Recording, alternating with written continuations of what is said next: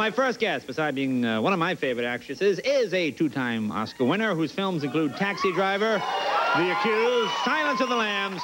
Her latest film is called Sommersby, which opens today. I saw it last night. Please welcome Jodie Foster.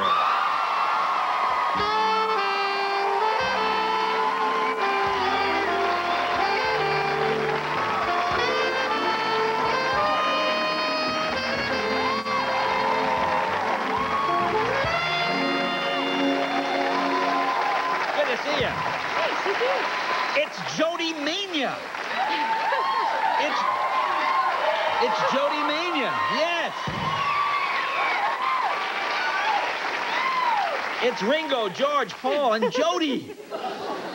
I understand you know Sal, a trumpet player. I do. I know him intimately. Really? Yeah, I do. Do you want me to tell you why? Nah. Sure. No, are you learning to play trumpet or something? I am. I'm learning to play trumpet. I am going to play trumpet for you when I do it really well. Really? Yes. Can you play it all now? Well, I can play, but some people told me just don't go on stage. Oh, no. Don't listen to them. But I'm working on it. Yeah? Well, we play next time? We play a little something? Sit in with the band. Absolutely. Well, you know, there's the Clinton inspiration, so if he can do it, you know. The president can do it. Oh, sure. Now, what's this I keep reading about now? We touched on this last time, but we didn't really talk. You said you want to do a talk show. Yeah, it's one of my, you know, other people have these fantasies about going in space, and... We have a spot opening up here? There you go. Yeah. Oh, 12:30, no? Well, when Dave leaves, you would slip right. That would be... What kind of talk show you want to do? My dream is to have... It's very specific. A talk show someplace in Europe where... people won't see me. Mm-hmm. And I will be the resident American expert on movies of the 70s. Now, see, that's exactly what I want against me on CBS. That would be perfect. Perfect. That's exactly what I think would be great. Just on movies of the 70s? Yeah, I'm afraid I don't really know very much about any other movies, so... Movies of the 70s, movies that I loved. But see, I told you about a movie that I loved, Payday. And I missed it. That you missed it, Rip Torn. That's a great... You have to dig that out. I will. When you walk into a video store, have you pretty much seen everything that's there? No, you know, video stores there's different sections. There's comedy and drama and classics and all that, and I can only go to the drama section.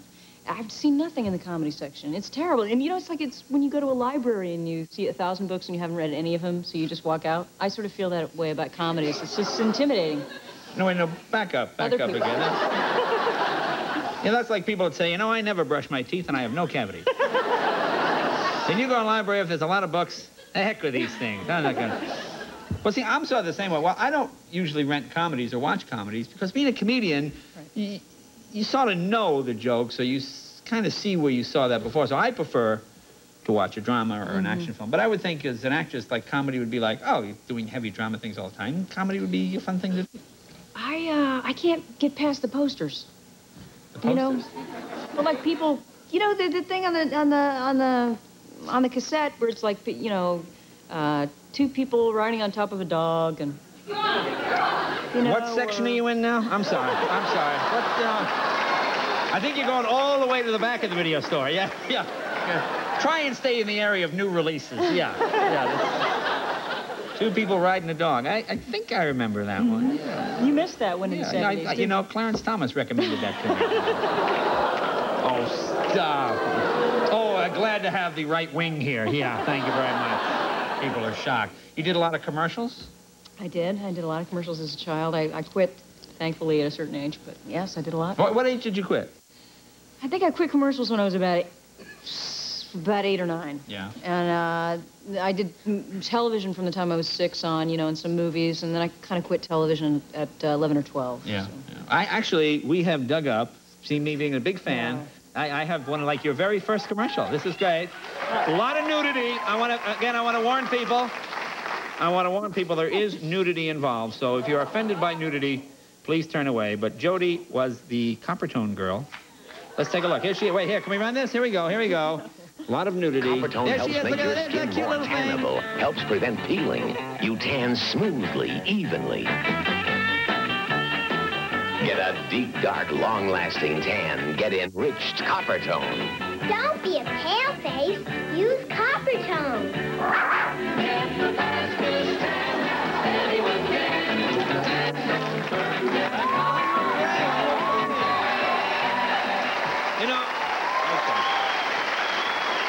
I would, I think it'd be fun to redo that commercial exactly the same way now. I think that'd be great.